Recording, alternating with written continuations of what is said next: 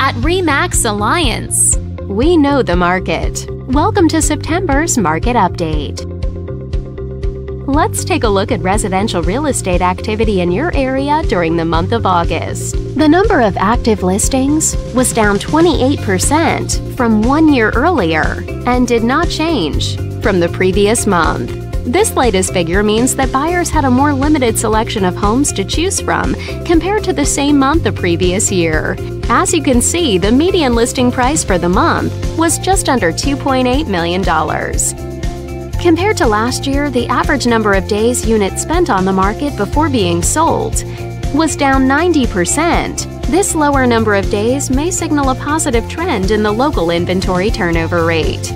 The median sale price was $1.35 million. The number of units sold decreased 66% year over year and decreased 62% month over month. Fewer sales could indicate an opportunity for buyers to negotiate better terms.